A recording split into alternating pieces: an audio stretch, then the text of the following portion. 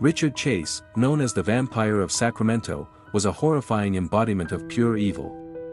Richard's madness began with his obsession with blood.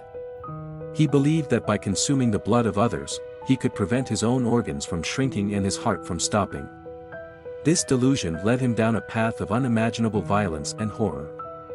His reign of terror began with a series of burglaries, where he would break into homes, leaving behind a gruesome scene of bloodshed and mutilation.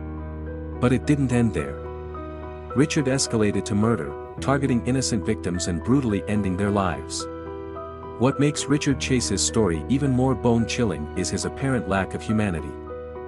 He would engage in acts of cannibalism, necrophilia, and even disturbing rituals involving the organs of his victims. Law enforcement agencies were on high alert, desperately searching for the monster. It wasn't until Richard's capture and trial that the extent of his evil became fully known.